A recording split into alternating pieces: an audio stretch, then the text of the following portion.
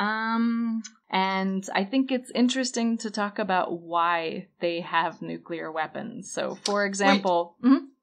Isn't North Korea also having nuclear weapons? We'll talk about that, yeah. I think at this point, we would say yes, they have nuclear weapons. They've done some tests, and the explosions look like they're big enough that they're nuclear. It's not just a mountain packed full of normal explosives. It's definitely nuclear. Oh, okay, but it's like small stuff, like 1 or 3 or something like that. Yeah, it'll be... We don't know exactly how many they have. It could be 10, it could be 30, something like that. Enough, right? Enough. Yeah, of course, you just need one. A couple of small ones it makes a statement. Yep. All right, so let's talk about why. Like, why did each of these countries decide we need nuclear weapons? So the United States, why did America start its nuclear program? Well, I guess it had to do with the Second World War. They were all the countries involved in the Second World War were researching different ways to end the war faster by having a technological advantage. The Nazis has the B-2 rockets against the UK. Mm-hmm. So they needed to develop something that would be a deterrent. Mm-hmm. What I know about it is that, for example, the Americans, before the nuclear weapons, they did have the most successful bombings of all times, which were incendiary weapons, and they killed more civilians than the 2 nuclear bombs. What do you mean by incendiary? Oh, they were weapons made they would burn, basically. Yeah, to start a fire. They would not necessarily start a fire. They would create fire. They would be the fire. Mm-hmm. So these things, I don't know how they were called. I don't remember the name. But to my small knowledge about these things, they killed actually more people than the 2 nuclear weapons used in Hiroshima and Nagasaki. Yeah, so the United States were using, we could say, like fire bombs on Japan, and they firebombed. Some people say like 80 to 90% of a lot of the big cities in Japan. Yeah, they were already bombing with really effective, let's call it like this, although it's really sad, but really effective ways of destruction. Yeah. That's true. Yeah, so America started this nuclear program because the Nazis had already started theirs. So as a reaction to this German nuclear program. Yep. The Germans had a lot of really good nuclear scientists, and so in the beginning they were ahead, but the United States, they bombed some of the factories. Facilities. Yeah, exactly. Some of the plants where the Germans were building this, so really the Germans didn't get that far. And the other thing is that they also kidnapped some of the scientists working in these projects. The Americans? Yes. And the Russians. And the Russians. So, sometimes it was kidnapping. Sometimes it was that the other guys saw that the Americans were a better choice and safer for research. So they just went to America. And some went before the Nazi grew up really powerful. So.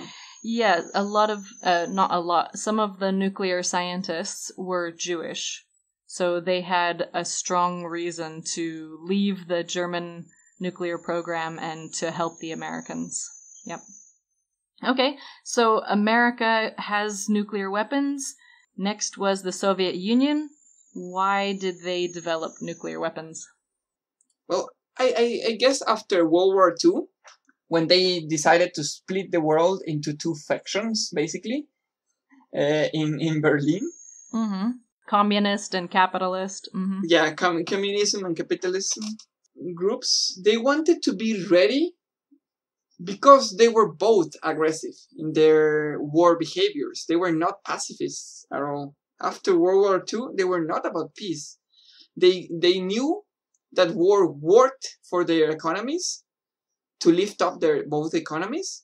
So they wanted to have the better technology. Mm-hmm. Yeah, and, Russia is very close to Japan. They're basically neighbors. And they just watched their neighbor get bombed by America. So I can completely understand why Russia and the Soviet Union decided we need one of those two to keep ourselves safe. Completely makes sense to me. Yeah, I have never thought it about that way. I only thought it in the like weapons innovation or weapons race. Like science and industry and economy. Not necessarily, well, yeah, but the more is like, the better my weapons, the better the chance that if they attack me, I will be able to defend myself. Yeah, or if they know that I have weapons, they will never attack me. And that's a lot of the idea.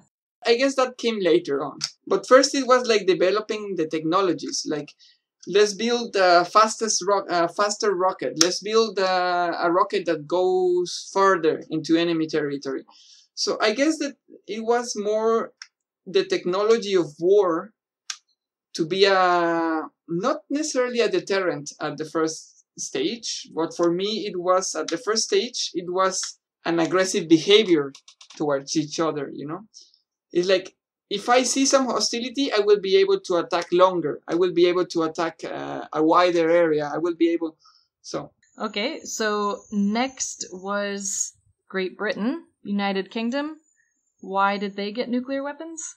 I guess as part of we are the victors of the war and Russia becomes the enemy. Mm-hmm.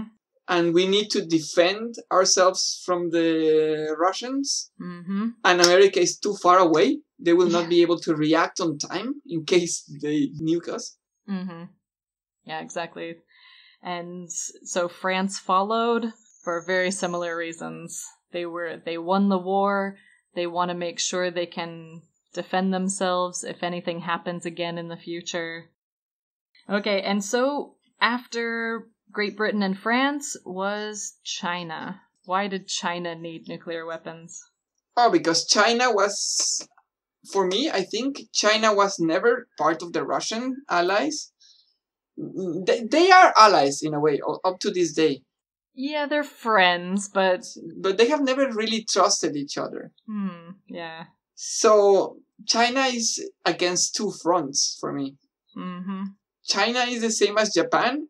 If he was after the war, Japan became basically subordinate to the States. What does that mean? That basically all they wanted to do had to pass by the US. Yeah, they need approval first. Yeah. It didn't become a problem for them because the US was not going to attack them and Russia was not going to attack them because there was nothing to attack in a way. But China was a prosperous economy. And they just had a successful revolution. They wanted to make sure that they could protect that revolution from these capitalist countries that might come and try to stop the revolution. Korea and Japan, they're full of American soldiers. That makes sense too, that China would feel threatened by the Americans on one side, maybe threatened by Russia on the other side. So basically everybody was threatening their territory. For me, China was like, I have all fronts. Russia only has one front because the Americans can only reach Russia by one side, especially Moscow. They cannot reach Moscow from the United States, as long as I know. But Alaska's on the other side, so I think they did feel pretty threatened on two fronts. Yeah, also. Yeah. Yeah. And then there were American weapons in Turkey, so even on their southern border, yeah. Okay, so these 5 countries are pretty important. United States, Soviet Union, Great Britain, France, and China. What's the connection between these 5 countries? They're the first ones to develop nuclear weapons. And they're the first ones who grow really powerful in economies. Mm-hmm. They were the winners of the war, in a way. Something about the United Nations. And they also were part of the United Nations founding group, yeah. Mm-hmm. So the Security Council, the main decision-making group in the United Nations, they have 5 members with veto power. And those are the 5 members. If you ever wondered why does France get veto power? Well, because they have nuclear weapons, and they had them at the time that this group was created. Oh, so that's why the people who had nuclear weapons were the ones deciding for the rest of us. Yeah, exactly. So to make these 5 countries agree to join this group, they had to offer them some power in exchange. So that's what they did. They gave them all veto power. All right, but next after China, India got nuclear weapons. Why? I guess because it was still kind of a colony from the UK. So interesting. Well, India and China have had some disagreements in the past. So when China got nuclear weapons, India said, oh, wait a second. No, we need those too now. So they developed their own program. And after India, of course, came Pakistan. Pakistan and India are still fighting over Kashmir and that the border they share. So if India has nuclear weapons, Pakistan needs nuclear weapons. So that's the problem with any country getting nuclear weapons. There's going to be this waterfall effect where all of the neighbors feel like they need them as well. So trying to limit the number of nuclear weapons countries has been really difficult over the years. And then there's North Korea. So North Korea, we're sure they have nuclear weapons now, and they just tested an ICBM. That's a fancy name for a missile that can go really far distances. Yeah, intercontinental, right? Yep, so it looks like North Korea, if they wanted to, they could deliver a nuclear bomb to Chicago, maybe even New York. So, do you have any questions for me? Yes, I do have some questions for you. And it will be really interesting to know what you think about them. Well, that's the end of part 1 of our nuclear weapons episode. Come back in the next few days to find out what we talk about in part 2. We'll discuss things like, would the world be safer if every country had one nuclear weapon or if no countries had any? Thanks for joining us. Bye!